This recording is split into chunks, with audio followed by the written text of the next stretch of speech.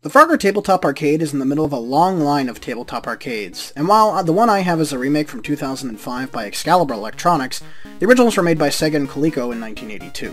These were produced in a time when home game video consoles were young, and the arcade's hype was making companies like Coleco want to produce home arcade consoles like Frogger. This also would have competed with the Vectrex we looked at last time. Mine takes AA batteries, but the 1982 counterparts took C batteries, making them kind of expensive to run.